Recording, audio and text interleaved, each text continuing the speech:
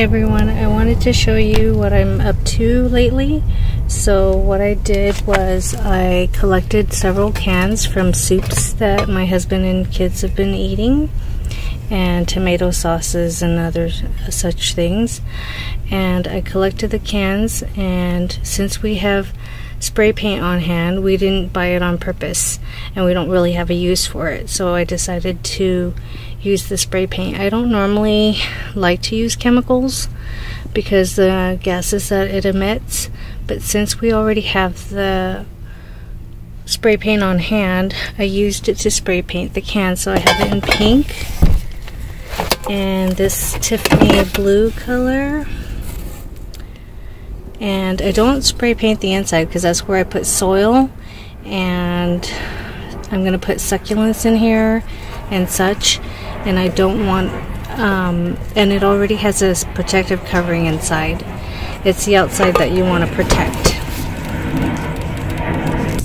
So here's a can that I didn't protect. I had it sitting out over the spring, and it got the dew, the morning dew, and it would rust very easily.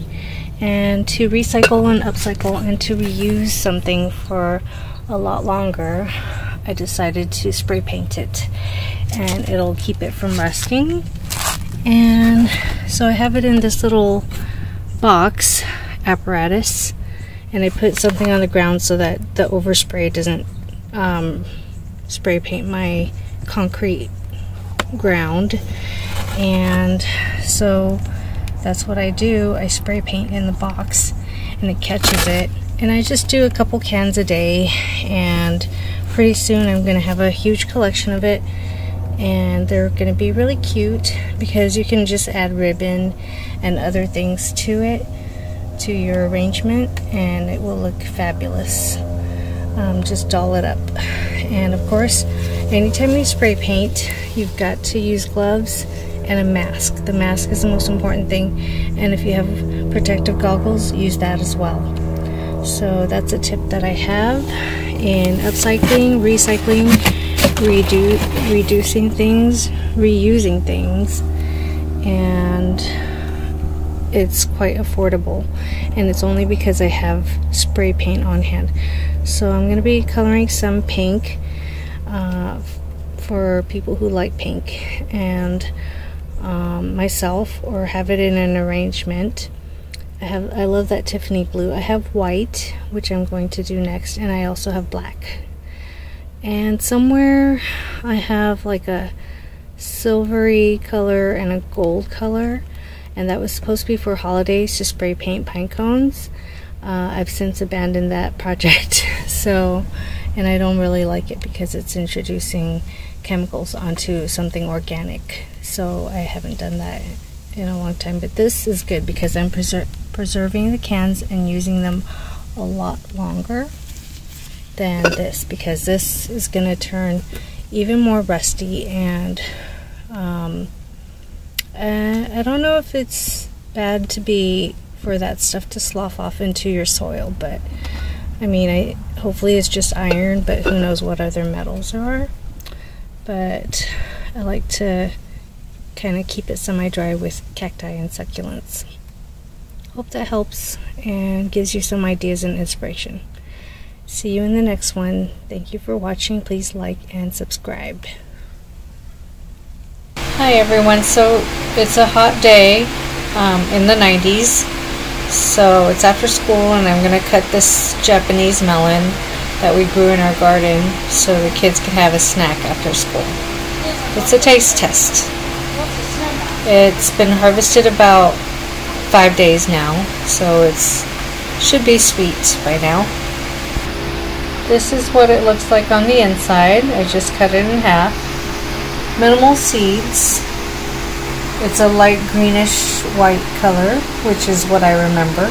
So we'll see how sweet it is. Now this is a golden melon. We bought the original fruit from Costco. I believe it's a Crenshaw melon or a golden honeydew type. It was just called Dewlicious. So I can't remember exactly what the real variety is, However, I do know that I didn't grow this as big as what we purchased from Costco. Hopefully it will be as sweet, and I don't know if I harvested it too early. We'll find out. We harvested this golden melon the same day that we harvested the Japanese melon, and we'll cut them both and have a taste test and compare them. And because they're the first melons that we grew, and they were very far from each other, one was on one corner of the yard and the other one was on the other corner of the yard, I do believe that it was not cross-pollinated. So I'm going to be collecting some of the seeds from these, and I'll know that they're true to type. And I still have a few more of the original seeds as well, but I do like to grow and see in the following year if what I say is true and if it does taste good. And then the rest of the pulp from the center I'll give to the chickens because they love to eat that. So this is the inside of the golden melon, and what's funny is I thought that the inside was going to be golden colored. I didn't remember because it's been about 2 or 3 years, so the seeds were stable for that many years, but the inside's green, which is unusual. So we'll see how juicy and sweet that is, and I'm going to pull out the pulp and the seeds, save some of the seeds since it's one of our first melons and it can be true to type, and give the rest of the stuff to the chickens as well as some of the shell.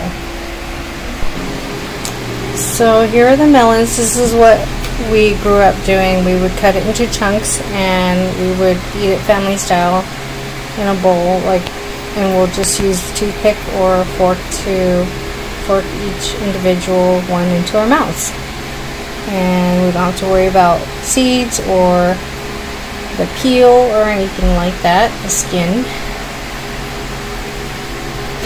So my son's gonna give it a try and let me know how it tastes so he's trying the golden melon, and the other one is the Japanese melon. So I'm going to try the golden melon. Well, I'm going to try the Japanese melon because it was firmer, and I believe it has a cleaner taste and maybe not so sweet.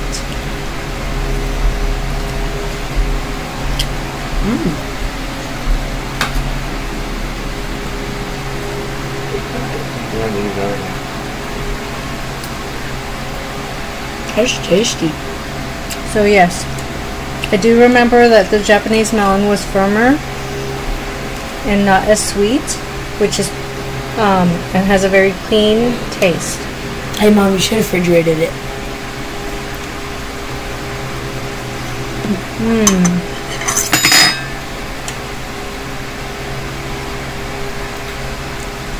So I had the end of the golden melon, so it was a little firmer and not as sweet. Let me try the center.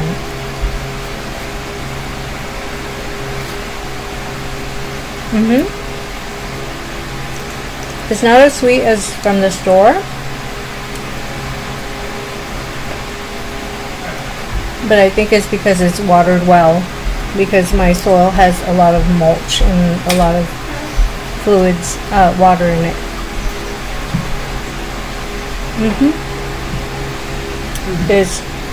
The Japanese melon is exactly as I remember. Probably to be sweeter, the golden melon could have been left on the vine maybe another week or 2.